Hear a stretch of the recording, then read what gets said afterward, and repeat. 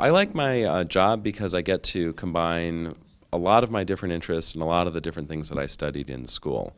So officially, I got degrees in math and computer engineering, undergraduate from the University of Michigan, and then I got a Ph.D. in computer science from the University of California at Berkeley.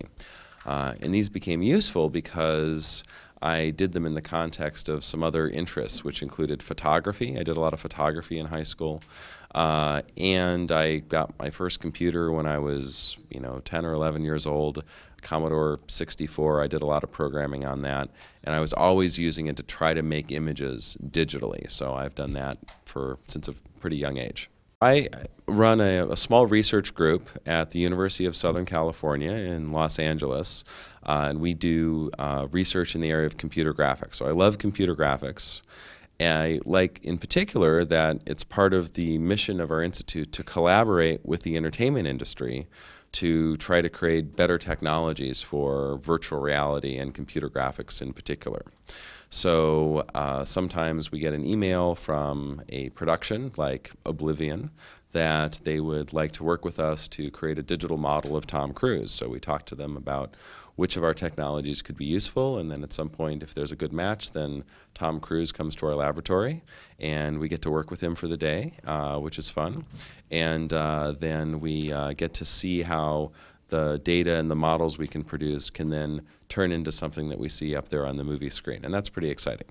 I think something that's helped me in my career a lot is that I've often been just driven by some kind of vision that I want to accomplish, something that I want to see on the computer screen that I know that nobody's ever seen before. So when I was doing my Ph.D. thesis at UC Berkeley, I had this vision that I wanted to fly around buildings, that I wanted to fly around the interesting Gothic building where I went to high school, and that I wanted to fly around the Berkeley campus.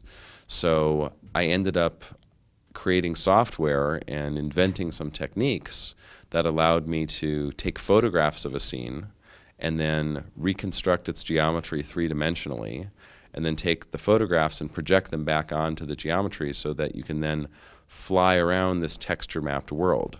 Nowadays, if you go to Apple Maps on your iPhone and you press the 3D button, you can almost do this now. And some of those techniques actually can be traced back to the work I was doing, almost 20 years ago now at this point.